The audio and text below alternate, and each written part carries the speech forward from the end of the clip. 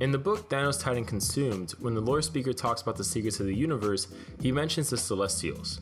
It's interesting because he doesn't go too much into specifics, but he does mention that the Celestials were the first beings kind of created in this universe, but also that there are beings that even the Celestials fear.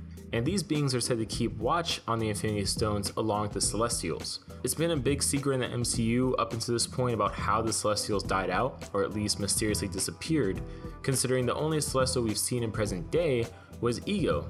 And even Ego kind of downplayed his level of, I guess, not importance but power amongst space gods, things like that, because he said, like lowercase g, which indicated that there was a superior g above him.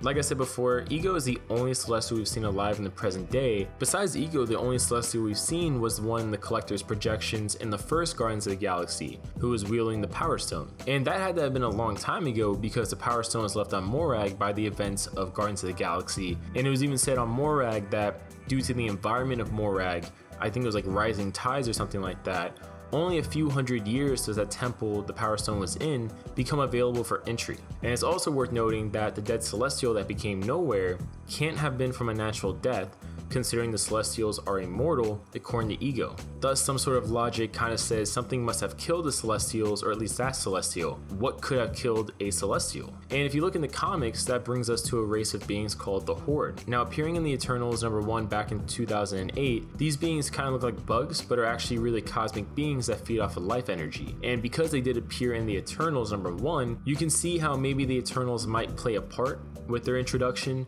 into the MCU, or vice versa. They may have further development in the Eternals movie. Not saying that's anything confirmed, but I'm just saying at least you have that connection, that basis there from the comics. And they're actually kind of similar to Galactus in the way of how they kind of feed off of life energy, because they're presented as a destructive force balancing out the creative force of the Celestials. They're also known to kill Celestials in order to consume their life energies if they desire, or even infect Celestials, turning them into things called Dark Celestials. So during a recent event in Marvel Comics, a part of the Horde actually hatched from dormant eggs within the Earth's core.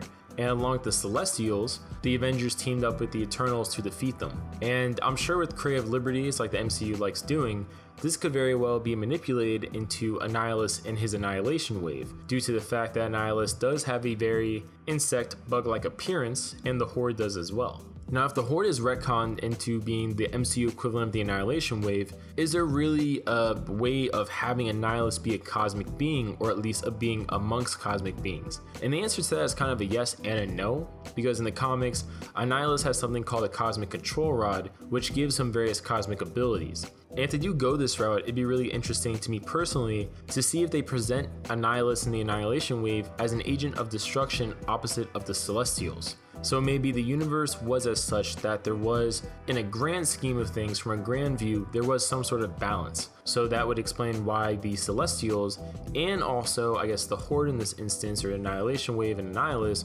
weren't that active because there was no balance they were trying to achieve at this point. They reached that equilibrium already. However, when you eliminate half of all life in the universe, even life that maybe should progress the way it is and probably will balance itself down the line, you upset the natural order of things. And we actually got a cool hint in Doctor Strange about how there is a natural order, and you don't mess with the natural order. And maybe things like this is why, because when you mess with the natural order of things to a certain extent, you also mess with the cosmic hierarchy, and you cause things to come into play that maybe weren't going to come into play before because they didn't need to. Maybe you awaken things like the Horde, for example, or Annihilus and his Annihilation Wave, that now decide to kind of clean house or do something along the lines of, whatever they're going to do if they're active, which if they're agents of destruction, they're going to destroy a bunch of stuff. Like I said before, this would explain how Thanos' actions maybe awoke a grander threat that would require everyone to kind of come together to stop it, but this is just speculation. I just was curious to hear your guys' thoughts on it. Comment below your guys' thoughts. I think this would be an interesting way to introduce Annihilus and his Annihilation Wave in the event that Avengers 4 is actually called Avengers Annihilation. Comment below, and we'll see you guys later.